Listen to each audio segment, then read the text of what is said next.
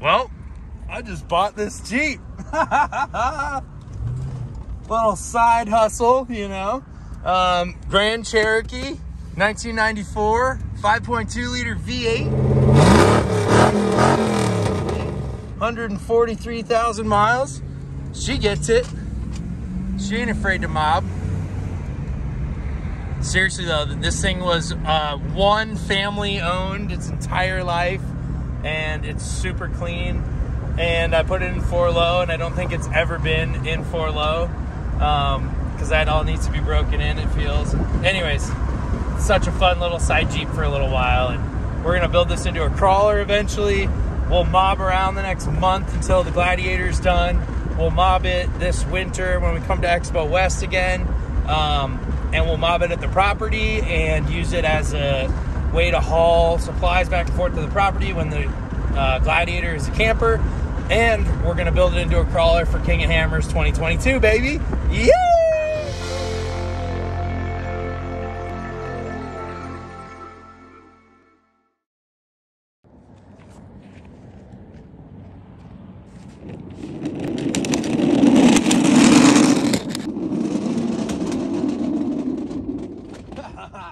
Nice roll, Phil. This video is not sponsored by Optima. I just love Optima batteries.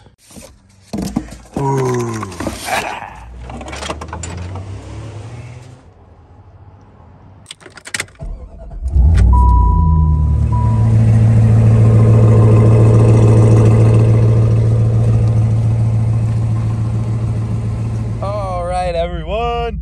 Well, I'm excited to show you the new old Jeep. I mainly got this Jeep because the Gladiator overall been in the shop a couple months, and I just needed something to drive around. It was a really good deal. Like I just said in the intro, single family owned, 143,000 miles, and it's got the 5.2 liter V8. So a little backstory, my buddy Roy is the guy who really got me into rock crawling, in the sense that he was my spotter, and he was the guy that I always trusted, who said, oh, you can make it through this or don't go through that. And he has still to this day, a Jeep Grand Cherokee ZJ. It's got the 5.9 liter Hemi. So I've always loved this rig for that. It is a unibody, which isn't super cool for rock crawling, but there's good frame stiffeners and really good long arm kits from like Clayton and Grand Cherokee, baby. ZJ. What you know about that, ZJ? Zigzagging on. I was all the way into there, open, so you should be good. Oh wow, that sounded cool. Yeah, little rock movements. So I bought this rig on a Tuesday, and I woke up Wednesday morning, and my buddy Matt at JV Sandbox gave me a call and said, hey, there's this off-road swap meet that you gotta come to this weekend in Johnson Valley. And I was like, you're right, I do have to come to that. It sounds great. So a couple days later, I put in a new battery and I did some things, and I also failed emissions, which we'll talk about later. But I drove out to California for the off-road swap meet. So I've really enjoyed driving this rig, and the next couple episodes I'm going to show you the first few experiences with this. And I'm also excited to show you guys how you can overland in a stock vehicle just with good gear. I mean, that's really all it's about. It's not about having a super expensive trick vehicle. It's just about having good gear. And a lot of the times that ends up being on the vehicle or a part of the vehicle, but it doesn't have to. And your gear can be universal throughout your rig. For example, these Step 22 bags. Man, been loving those, just throwing stuff throughout here. I got all sorts of stuff in here right now. So anyways, we'll talk a lot about that, and I'm really excited for some videos that we can make in the old Grand Cherokee here.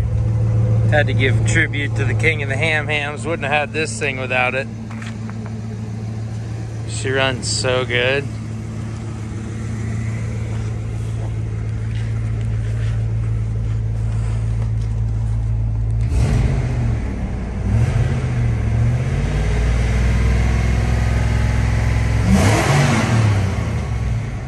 Oh, love this V8. Rear lamp failure. Yeah, I know. Perform service. No, we just did. Silly. They just didn't update it when we got our oil change here. So I've almost put 1,500 miles on this thing, and as you can see or hear, it's a lot louder. So basically, when I first got it, we went through some drama with emissions and things like that I'll talk about in the next video when I failed emissions. So we have had some issues with the thing. I mean, small stuff. We had to put a new battery, and then we had to cut the exhaust up. But the main thing was breaking down in Sedona. So we're gonna go through that in the next couple of videos. But let's talk about long-term plans with this truck. So we've got the off-grid property up north, and when we've got the Mobicon and the Jeep Gladiator camper all done, the idea is that we could use this thing to run back and forth to town and grab supplies and stuff like that. Also to have as a wheeling rig for King of Hammers certain times of the year where maybe I'll come back to Arizona and grab it.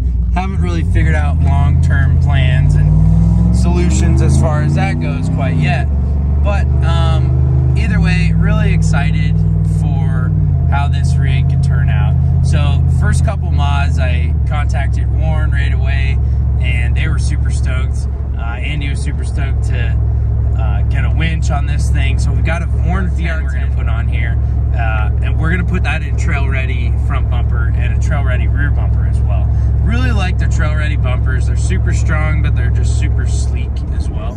So excited for this vehicle, and just feel very fortunate to be able to have this temporary little vehicle at the time. But let me know what you think of the 1994 Jeep Grand Cherokee CJ. Our historic plates are on the way. Super fun to have a vehicle that's 27 years old, that runs well, and it's just super classic. Like, it kind of feels like a blast from the past. It's even got the stock radio dash and everything like that. So it's, I don't know, it's fun. And people I talked to that had these back in the day, some of my friends that were like, oh, that was my first Jeep or my first vehicle.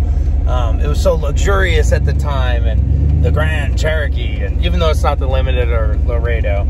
But anyways, comment, let me know what you think of this old beast, the V8. So excited to turn this into a crawler here. Hit the like if you like it, and check out my Patreon if you want some behind the scenes footage, as well as to support the channel. But thank you guys for watching.